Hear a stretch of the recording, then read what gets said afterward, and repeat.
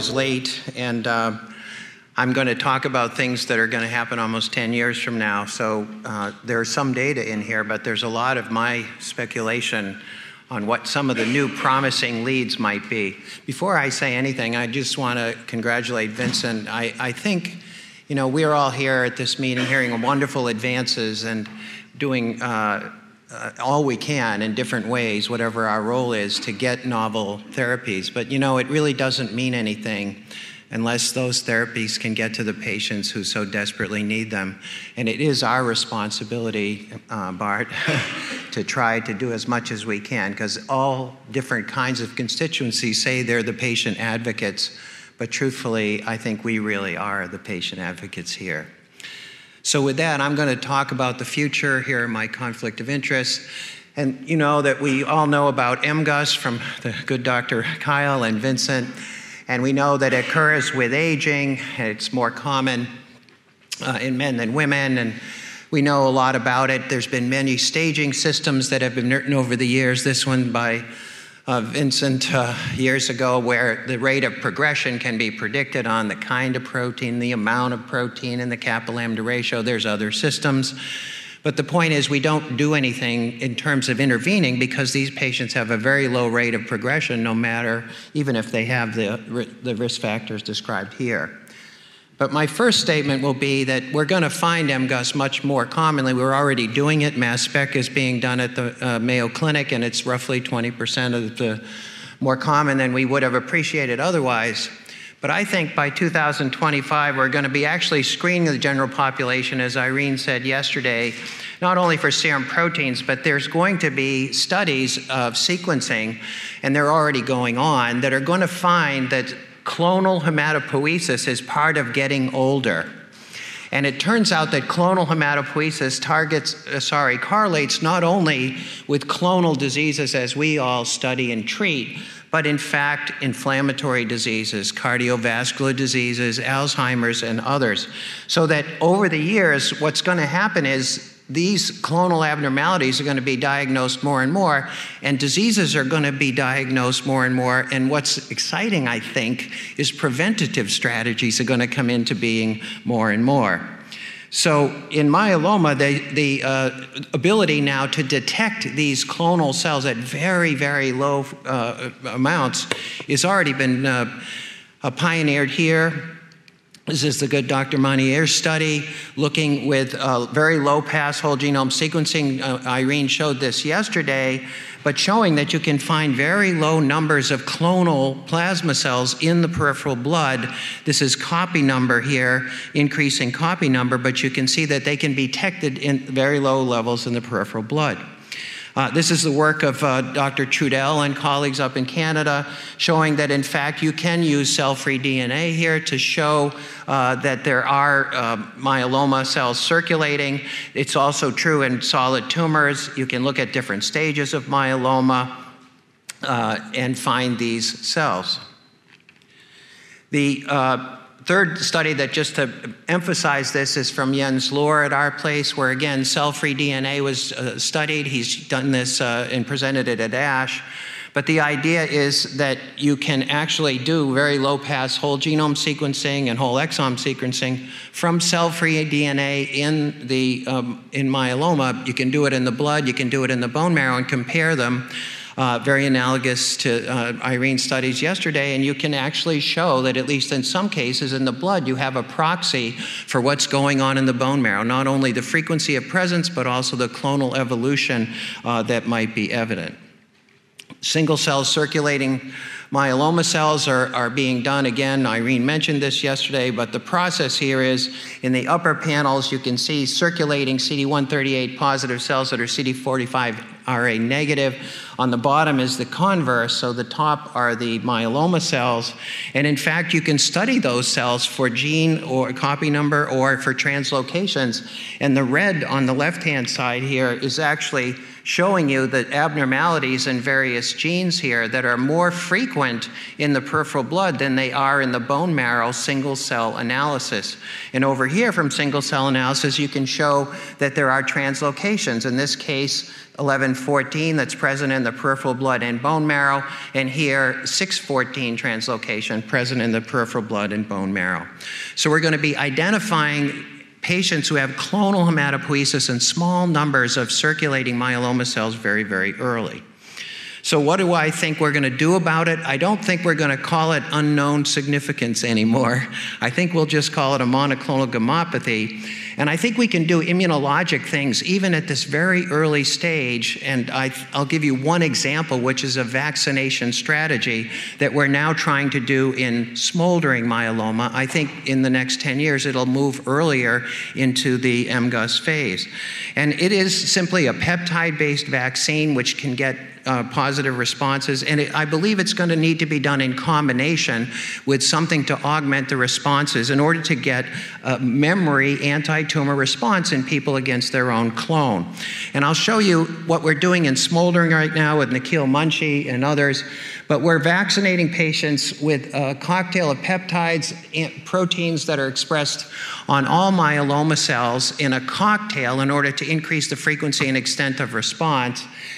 We vaccinated a cohort of patients with smoldering, and we demonstrated we got immune responses that were tumor selective, tetramer positive, and type 1 cytokine positive. And in the first experiment, we added in lenalidomide and showed that we can augment these responses.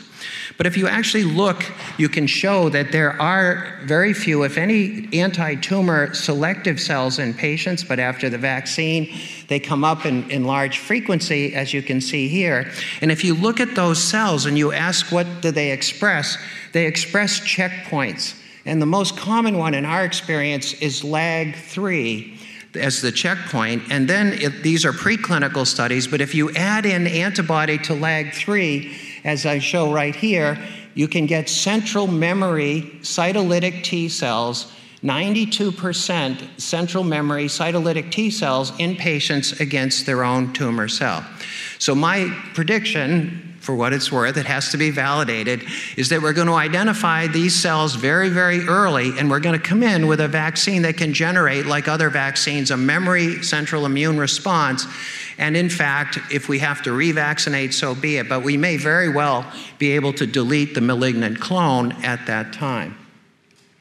It's not only in myeloma, these circulating cells and clonal hematopoiesis are present in solid tumors, and these same antigens are present on solid tumors, including, in fact, breast cancer. We have a clinical trial ongoing in breast cancer, colon cancer, pancreatic cancer. The idea that you might be able to find clonal tumor cells really early and vaccinate patients at a time when they have an immune system that's a selective immune memory response, I think is very exciting. So then the next thing is, as you all know, Vincent did with all of us in the room, revise the definition of what's myeloma and what's smoldering myeloma. And you know that there are myeloma-defining events now, even in the absence of CRAB, and you know them as a kappa-lambda ratio, 100-fold abnormal, or 60% plasma cells, or in fact, focal bone marrow lesions. But why I show you this is, I think in 2025, smoldering myeloma is going to be an extinct species.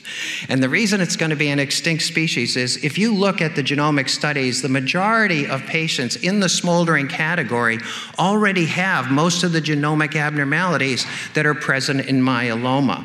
And you can look, and in fact, this has been done by Nikhil Munshi and Hervé and Nicole Bolai and others in the room. But the point is that those patients who don't have clonal evolution, they already have myeloma, have a shorter time to progression than those who actually go through a process of clonal evolution. And I have a couple of slides that just point that out. This is actually studies done by Nikhil and Hervé and others, looking at, in fact, patients going from a smoldering myeloma as they progress to active and then relapse disease. There's many events already present in the smoldering, newly diagnosed, and relapse setting. Here are the various kinds of abnormalities that are present. But the point I wanted to make is that these abnormalities are present early on. This is in the smoldering phase. These are the various abnormalities in the different patients. But there are, on whatever this is here, 5,000, 6,000 abnormalities present, even in the context of smoldering multiple myeloma. And there are various kinds as shown here, translocations, deletions, etc. And here's the circus plot. But the point of the story is that as Hervé and Nikhil and others have followed these over time progressing, you can have in certain patients, such as this one, a clone here that's present both at the time of smoldering and at the time of myeloma that simply expands and becomes much more frequent, and the progression here was 8 months. Over here, there's a clone that's present at the time of myeloma that wasn't present here in either event. It's a new clone, and in fact, that progression took much longer, 30 months. And so over here, that's just saying this in more patients actually, but the fact is, if you have a shorter time or a longer time to progression, that has to do with more time for clonal evolution. Putting it more simply, the patients who have the clones that actually are destined to become myeloma, that occurs in a much shorter period, apparently, so we need to obviously validate this. But those patients are going to be called myeloma, so the number that are left with smoldering myeloma, I think, is going to be reduced. So once we make the diagnosis of myeloma, how are we going to stage it in 2025? Well, we're going to use our international staging system, because we always do that. And we're going to try to use targeted mutations. And again, this has been developed jointly by the French and Dana-Farber together with Nicole Bolai. But the idea is that we're going to have a targeted sequencing, and this is probably the first iteration. There's probably better ones coming. But the point is, we are actually now utilizing a targeted sequencing approach so we can look at implicated genes that have been picked because of their biologic role in cancer. We can look for copy number alterations and translocations in a custom target enrichment sequencing of myeloma. And it's very good, it seems. You can up here, you can look at overexpression or deletion of various chromosomes here. You can find translocations. Here's 414 or CCND1 translocation here, 1114 translocation. You can see gene copy number, and here is sort of the summary. But we're going to be doing a much more sophisticated analysis than just FISH, which we're doing right now, in order to have prognostication. And this is just from their work. Again, this was just published in Leukemia, but you can see this will allow us to look at the abnormalities in terms of, for example, P53 here, and its impact on progression-free and overall survival, and you can see it's very significant, whereas some of the other abnormalities are not having significance at all. So we're going to be able to look at gene copy number, sequencing, and cytogenetics, and they're all going to make a contribution. But now let's say we've made the diagnosis of myeloma, and what are we going to do about it? And I agree with the distinguished Pope from Spain. I think we're going to try to achieve MRD. I think Philippe left, so it's all safe. But we're going to try to achieve minimal residual disease. But I want to expand on it. That's not good enough. Everybody in the room knows we can get MRD negative in our patients, but if we don't restore, in my view anyway, there's something in their immune system, they relapse, and it's really a tragedy. So I think we're going to use, in a newly diagnosed patient, we're going to use a 4-drug regimen. That's been said several times at this meeting. It's going to have the active classes, but it'll probably be the 4th-generation drug by then of an IMiD and a proteasome inhibitor and a DEX and a monoclonal antibody. But then I'm going to say something a little bit controversial, which hasn't been mentioned here. We're going to then probably, if it is validated, we're going to then very early in myeloma use autologous CAR T cells, or we're going to use something else which I think is even more promising, which is autologous cells that have been stimulated ex vivo with peptides that generate large numbers outside the patient of tumor-selective cytolytic central memory cells. And we're going to give those back as a transfusion. Or even more controversial, although I think it's coming, is an allogeneic CAR T-cell product. And I'll show you a bit of slides on each of those.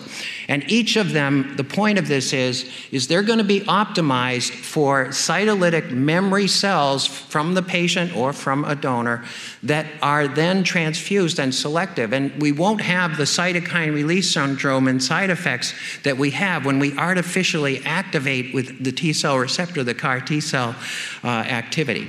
So let me just show you. So everybody knows that we now transplant patients. It's been talked about 3 drugs. This is the French study, which I think is really paradigm changing. RVD with or without transplant. Transplant is still very valuable, and we can get MRD.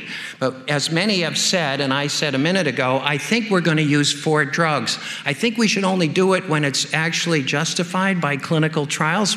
Time will tell. If it is not validated, I do not think we should do it. But the point is, you all know that daratumumab has been added to RVD. It's been added to KRD in this particular study that was presented at ASH by Dr. Chari. And there is a phase 3 trial now with KRD with or without DARA. So let's see. But if this is a positive trial, and we can afford it, as Vincent just said, we will probably use it. We also have heard here beautiful talks about CAR T cells, and I'm just going to mention this one because the BB2121 is the one we have at our institute. But you know the CAR T-cell concept very well, where you put in a co-stimulatory molecule. The best target apparently is BCMA. In the preclinical studies on this slide, there is a positive result. In this dose escalation clinical trial that was presented at ASH by the good Dr. Berdeja, he actually showed that this achieved remarkable results. 24 patients were harvested, 21 were treated. And you heard this earlier today, but there was a very high response rate, 94%, and toxicity was manageable, although there was serious cytokine release syndrome, and there have been patients that have relapsed. So what do I think is going to have happened by 2025? By the way, I hope I'm still here. But I think that CAR T cells will have been optimized, or else they won't exist. And optimized to me means they're going to be able to recognize even more potently and selectively a single target. They're going to be optimized in terms of the kinds of cells. I think that we're going to need both CD4 and CD8, and they're going to need to be cytolytic. And I've already said repeatedly, there's going to need to be a memory T cell component. And last but not least, they're going to need to persist. So I think they're going to be optimized for toxicity and given early in the disease. And I think if we do it at a lesser tumor burden, it is highly likely that we will have less cytokine release syndrome and less, therefore, toxicity.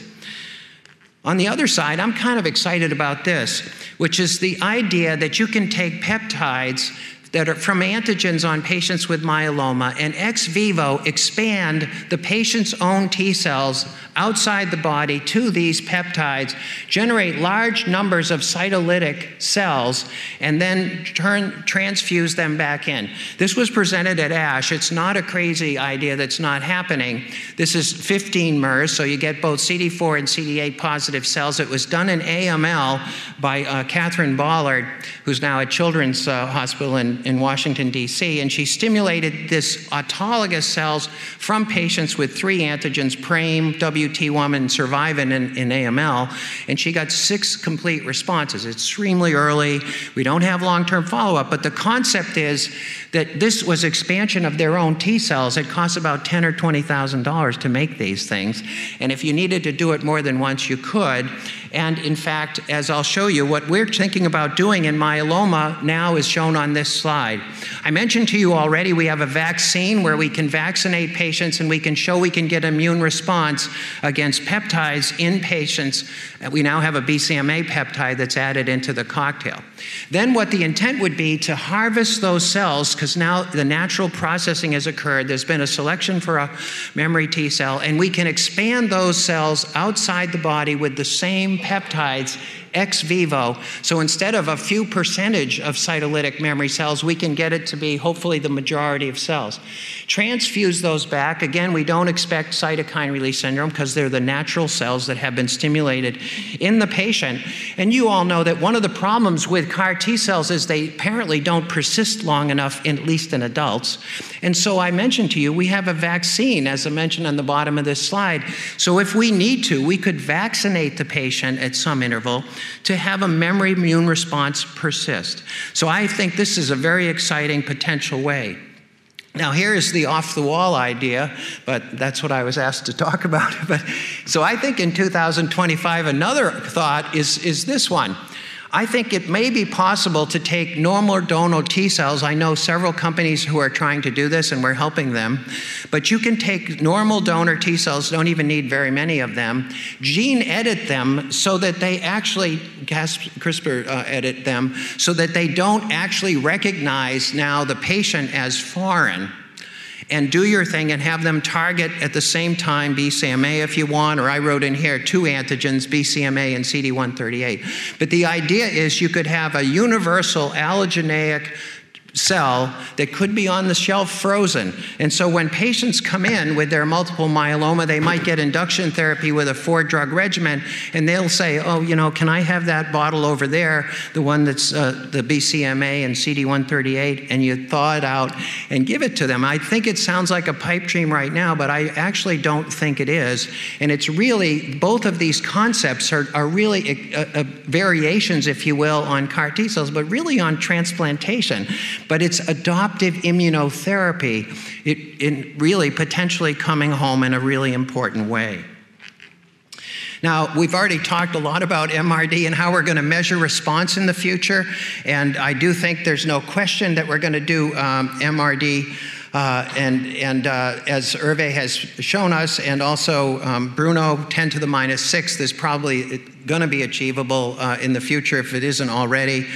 And I already have said more than once that we get MRD in terms of cancer, but it is not enough. We need to normalize the microenvironment and the host immunity, which is why I'm so excited about the CAR T on the one hand, but the adoptive therapies that I just told you about have the ability to normalize the patient's host immune system.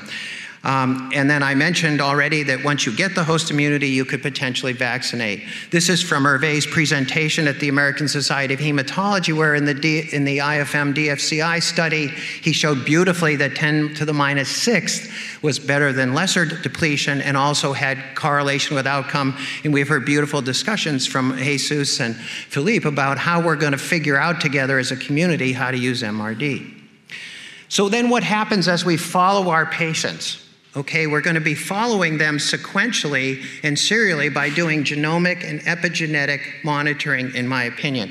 And again, this is studies that have been done with Nikhil and Hervé, looking at the abnormalities that are present in the newly diagnosed patients at the first relapse, at the second relapse, and you can look at what was common in that group. And when you do that, you can actually find that this will allow for more selective targeting, potentially, of those common mechanisms that might be represented in a patient or between many patients that are responsible for relapse.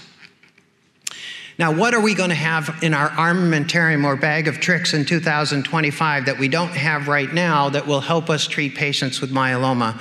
And many have said it here, but I sure hope that we have had a lot of progress, but that the progress really keeps on until we really make a difference. The point is, we cannot let up, and we need to keep pushing in many directions. I have here the genomic epigenomic way, the idea that we already know together that if you modulate protein homeostasis, that's an effective therapy, and then some new immune things. So this, you all know, represents from Faith Davies and Gareth, the frequency with which mutations are found in multiple myeloma. Many of you in the room, Paula, Mark Grab and others have actually done, and Bard have actually targeted the RAS-RAF-MAP kinase pathway several ways with either one inhibitor or two inhibitors. It's been effective and it's remarkable, but not really durable, at least in most patients.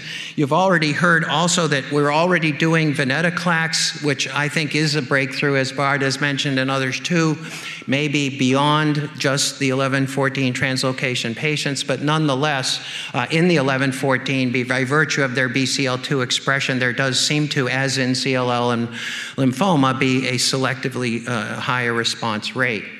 But actually in 2025, what we're going to be doing is actually looking at the left here at the DNA abnormalities in terms of copy number alterations, clonal content, et cetera. We're going to be looking at the RNA and microRNA, long RNA, and splicing abnormalities, but we're going to look at the linkage, if you will. What is regulating the genetic abnormalities? We're going to be looking at epigenetics.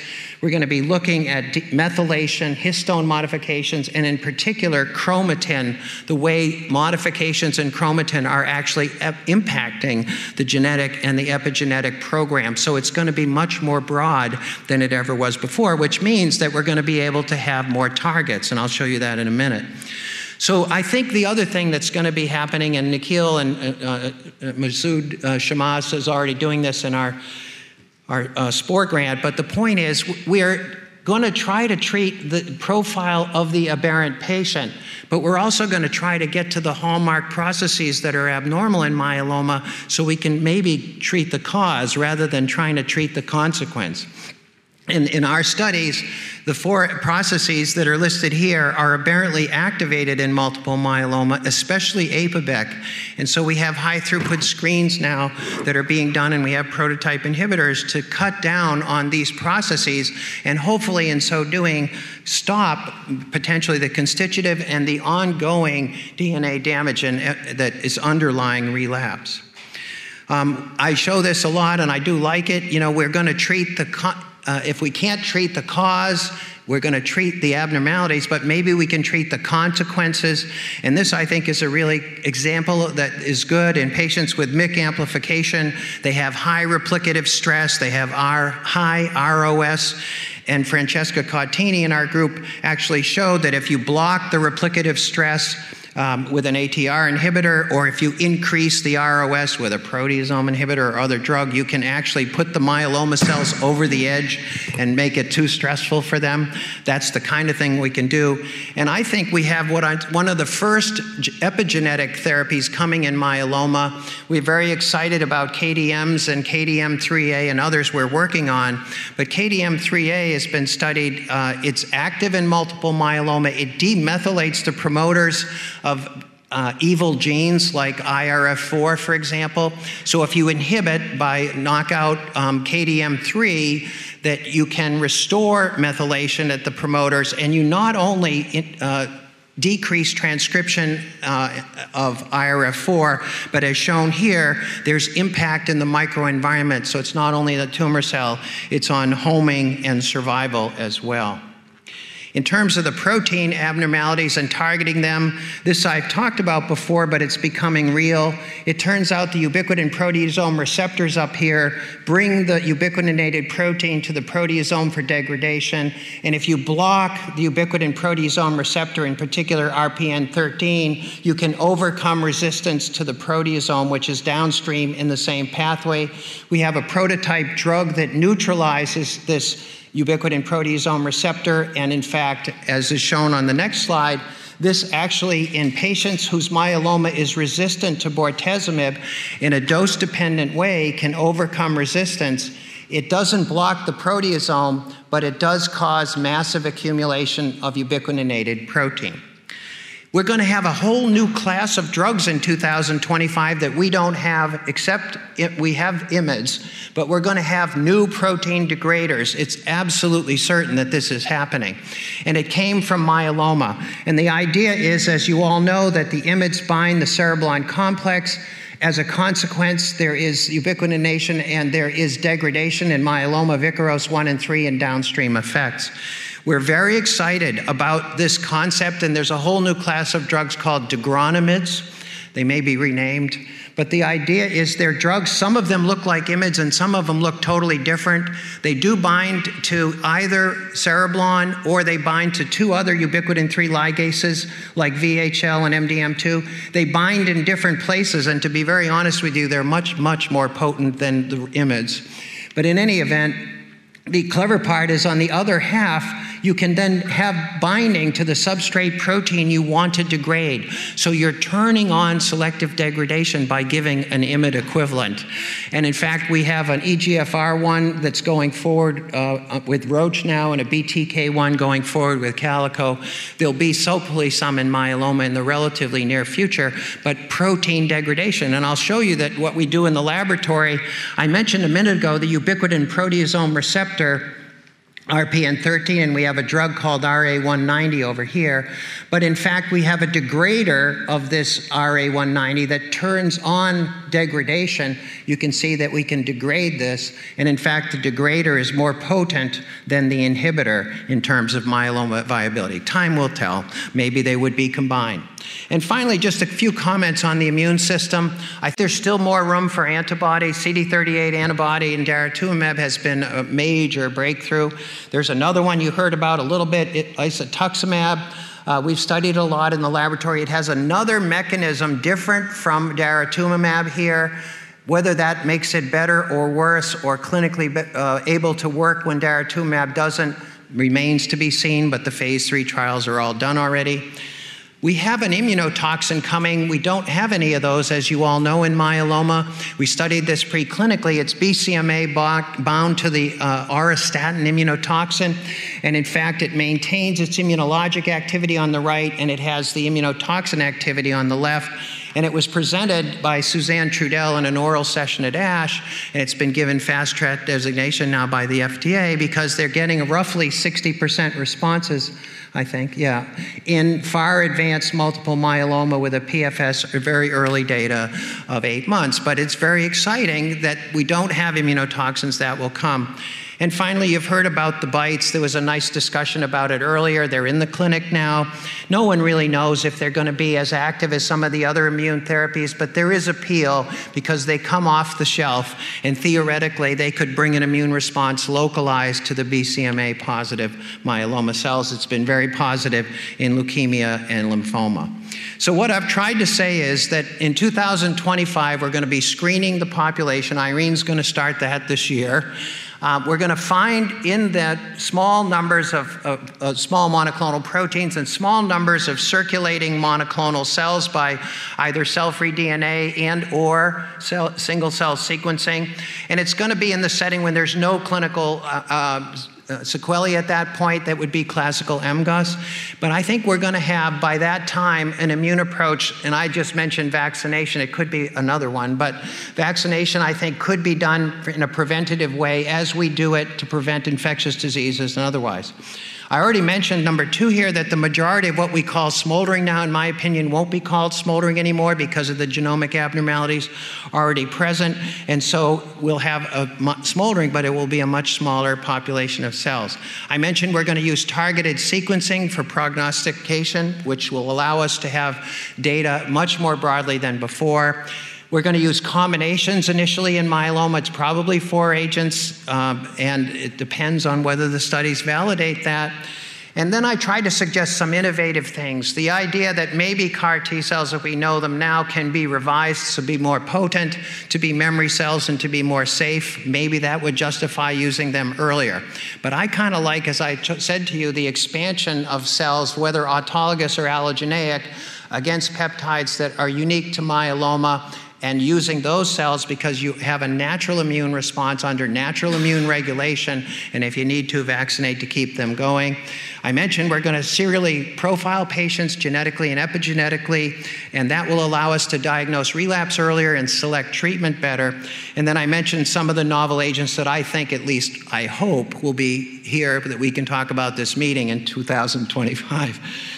What I hope we're all going to do in this room is really on this last slide. I think we're going to be using combination therapies. We're going to define them in our preclinical studies. We can't possibly combine all the agents. We shouldn't. We need to do it responsibly. And there's going to be profiling, and we're going to be doing much smaller trials, as Vincent said. They're going to be based on profiling of patients, and they're going to be biomarker driven. We're not going to be doing phase 3 trials anymore. No need for it. If you have to do a phase 3 trial, the difference you're going to show is not significant, okay? We need to do small trials and profile the patients at a risk with a biomarker so we can show it early or stop early. I think it's going to be collaborative efforts, and I would cite Jesus here because I think it's going to be the International Myeloma Society. Jesus has led this incredibly with lots of outreach now in terms of educational meetings, publications, lots of very exciting things. The IMS is becoming a very viable organization, and I think with time, we will become really important in terms of clinical trials, doing them together in the world so that if something is found to be useful, it will be available much more broadly than it is today. And I already mentioned the bottom, which is I think if we're really going to cure myeloma, which I do think we are, we have to get MRD negativity. That means not only in the bone marrow, but imaging negative. But then I think we also need to do something to get a normal immune repertoire. And I think, although there are other therapies, I really think we need to do something immunologically. And I kind of like the adoptive immunotherapy because it has the ability to restore in patients their own immune response against their own tumor. And then my last slide you've all seen before, and it sort of represents this meeting. I do want to thank the organizers for letting me be part of it. But this meeting really represents the United Nations Against Myeloma. It's pretty awesome what this community represents. And it's no accident that each and every one of you have had a role in all of the progress that has happened. It's make science count for patients and treat patients as family. And I think those are two tenets that motivate each and every one of us each and every day, and hopefully still for me in 2025. Anyway, thanks very much.